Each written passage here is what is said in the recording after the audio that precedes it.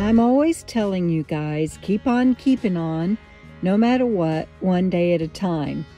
And I won't lie, getting up and heading to Tyson Wells, knowing that it was going to be sprinkling today and off and on at least, and that I didn't have my canopy, and that it was going to be muddy, made it challenging to look forward to the day. But you just saw the glorious sunset that we got to enjoy as we left camp.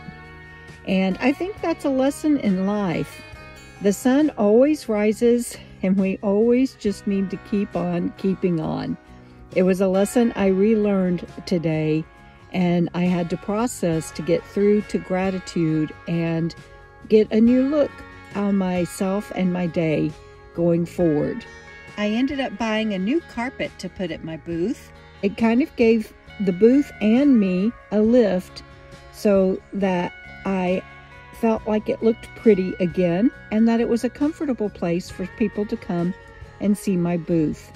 That's another lesson, that there is always something to be grateful for. There's always going to be something, that old saying, it's always darkest before dawn.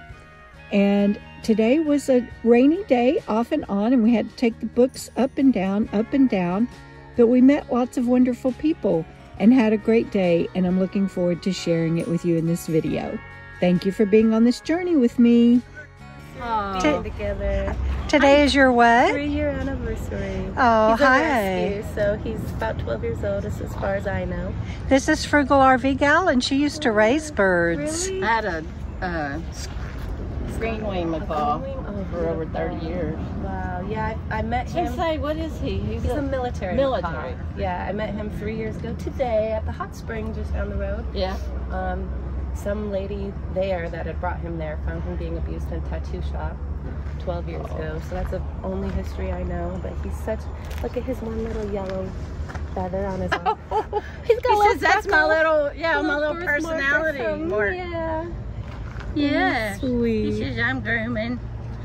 It's time to groom. He's comfortable if he's doing that right now. Well, we got set up by 10:20. Brought the rug out front since we lost the canopy, so at least that sets it off and people can stand on that instead of the wet dirt. And then I went and bought a KOKO rug for us to walk back and forth on, and I will replace mine that I've had that's back at camp for about 3 years now. So 2 new rugs for me this year. You guys, Cindy is my the first what would you say? I don't want to call you customer, reader that has bought my book of the day. I guess you are a customer, but it feels more than that when somebody buys my book. So thank you. And Cindy, tell everybody what state you're from. I am from Montana, and I travel during the winter. I'm 4 months on the road, and 4 months out of the year. Yeah, and I love it just like you do. Good. And I take it because you saw Bandit's picture on the cover of my book, and you said we got to have our animals. So what kind of animals do you have? I did, unfortunately. Oh, I'm so sorry. I had to put him down a week before we left. Okay, let's do that one over. It's okay. He was a orange Garfield cat. I had him for 14 years, Leo. And y'all give her some love in the comments below. We all know what that's like, and it's heartbreaking. Yeah, it was. So, diabetes, so. Yeah. But I plan on getting another one when I get home. Okay. Maybe 2. All right. Well, you've got my email on my card. Maybe send me a picture. I'd love to see what you end up with. And because that's a big step. My 2 senior dogs, you'll read about it in my book, but they died on the road in 2017, and they'd been with me for years and years and years. And it took me 2 years before I got Bandit. So I get it. We all get it. Yep. It's hard to replace someone that you love, and it is. Thank you so much. Well, thank you for meeting me. Oh my gosh, I'll take the hug off the camera, but thank you. Oh, it's fine. Everybody, I am here with Glennis from South Africa. Is that correct? That's correct. And she is here with her daughter. Yes. And introduce yourself, your first name. It's Dawn here, and my friend Sue Yeah. Can you? I hope y'all got Sue. I'll put a picture in if y'all didn't. Sue bought my book, How Being a Nomad Saved My Life, the other day. Yes. And she came back with her friends today. And Glennis was just telling me, Glennis, may I share with them what you said about your age? You tell them. Tell them what you said about your age. Well, I am 95 now, but I have written an autobiography of my life up to a certain age. And but on the old typewriter, you know, the old typewriter in those days with the ribbon. I started that way. Trust me, I know. And so you said you are how old? A while ago, you said you're 5 months. She's how old are you, Mom? I'm 95. In 5 months and how many days? 5 years. 5 years, I'll be 100. Yeah, she said I'm 5 months and 5 years from 100. Sue Pace. Sue, and Dawn, and Glennis. And Debra. And Debra. We all here having a great time. Keep on keeping on. You pretty? Hi. What you doing? What's under there? That's Willow. What you doing? You're pretty. You're pretty. Yes, you are. You gonna stay here? We'll see. Yeah. When Mama leaves, she'll go. There you go. So it's a little bit of a slow day because of, probably because of the weather. And it's supposed to rain off and on. We've got everything ready to throw my books in a tub, throw the tarp over the tables if we need to. So we're ready to do a mad dash, but I thought I'd just come see what the rest of the vendors are doing, and there's a lot still not open.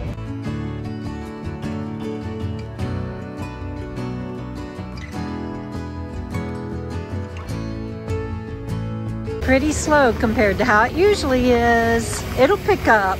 We'll go down this back way. Cut through the alley. Somebody didn't show up today here. Look at that rain cloud. You can tell the wind is blowing right into me. See down here, we got some down there that didn't open, but down toward the tent, you can tell. You get closer to the big tent, and there's more and more people. Of course, right now it's close to noon, and I'm walking down here toward the food court. Usually this is packed. I'm filming this on Tuesday. By Wednesday, I'm sure it'll pick back up, and we'll just have throngs and throngs of people again. What's for lunch today, Jana? Chicken salad sandwich. Woohoo! Again, it's a repeat. I don't care, it's so good. So good, so good. Thank you, dear. And oh. I just met Marion. Her husband Don went down the lane, but they are from British Columbia. And she got my book, Being a Nomad and the Journey Begins. And you said that y'all travel about you get to come down here for 6 months. Yeah. So tell them how many animals you're traveling with. Well, we have 5 adult dogs and 1 had a puppy, so we have 9 extra. Oh my gosh! But they're all spoken for. They're going to really good homes. Oh, that's so wonderful. And then we travel with 4 horses and 1 mule. 4 horses and a mule. That is just awesome. And you said you're a breeder. I used to breed, but I train now. You train horses. I mean, you just never know who you're going to meet at these venues. And it's just such a treat. Yeah, it was great meeting you too. Yeah, they just walked up and we started talking and chatting, and I just feel like I've met an old friend. So thank you. Well. Thank you so much, Marion. So great meeting you. Nice to meet you.